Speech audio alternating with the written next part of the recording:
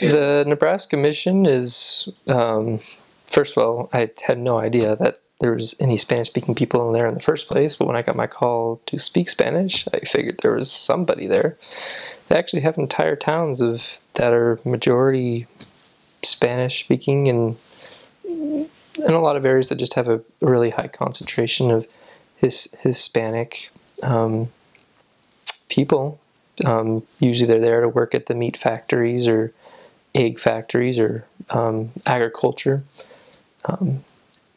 Usually when you're driving from one area to another, it usually take from one town to the next takes like 30 minutes to an hour, hour and a half. And you see corn and corn and corn and soybeans and corn and corn. So their crops aren't the view is not very diverse, but the people are, especially in the cities, are somewhat diverse. I remember when I was in Sioux City, which is actually not part of Nebraska. It's on the border between Iowa, South Dakota, and Nebraska. That city alone, I met, you've got Caucasian, Hispanic people who are refugees from different countries. You have plenty of Arabic-speaking people. Lots of Native Americans, so from Sioux tribe and other tribes around the area live in that place. So it's a pretty culturally diverse town, and I'd imagine Omaha's the exact same way. The main church history in our mission that we spent a little bit of time delving into and usually talked about it like zone conferences was the winter quarters. That's in our mission. So the saints, while they were traveling west from to Utah, they stopped at winter quarters in Iowa and Nebraska and stayed there for a little while before they continued west to Utah. And a lot of people stayed there, and in fact enough church members stayed in winter quarters instead of going to Utah that more than half the people who live in that area are descendants from church members. A good number of them, whether they realize it or not.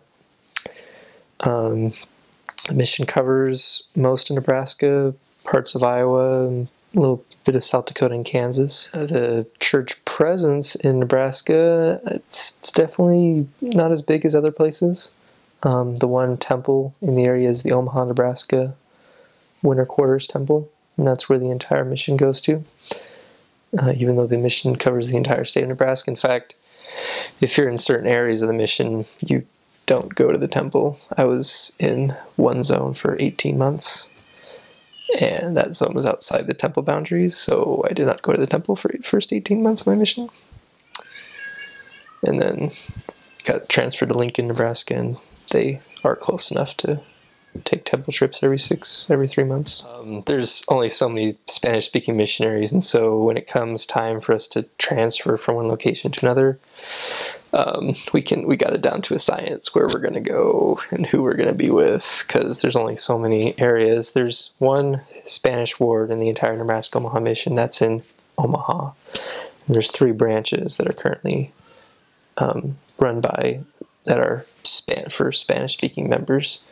In fact, my first area, I was assigned to a branch that had been organized just the year prior. It was Spanish speaking, and that was in Sioux City. The other one is in Grand Island, and I can't remember where the third one is. There's lots of other places where they put missionaries who can speak Spanish, because you'll find enough people who speak Spanish in places like Storm Lake, Iowa, Denison, Iowa, Lincoln, Nebraska, Omaha, Nebraska. There's actually a lot of places. There's the Sioux City stake, covers a huge area. The Omaha stakes, I think there's just 1 or 2. There's the Omaha stake, and then there's just across the river in Iowa, you have the Council Bluff stake. Lincoln State covers Lincoln and all of the outlying areas. There's the Kearney Stake, that's just west of Lincoln. And there might be one or two more, but that's about it. In the Spanish branch congregation in Sioux City, I don't know, got 60 people there, 70 people there on a good day. But that's while I was there, the fastest growing branch in the entire mission, so it could be much higher right now. Norfolk was a ward I served in. It's for mostly English, but there's 3 Spanish-speaking families there. They're trying to get a Spanish branch. That's their goal in the area. But we'd have over 100 people about there attend every Sunday. But of course, the list of the members who belong to that ward is probably like 3 or 4 times the number who actually attend. Whereas in the Spanish branches, because they're more recent, there's not as many people that we know of who are members.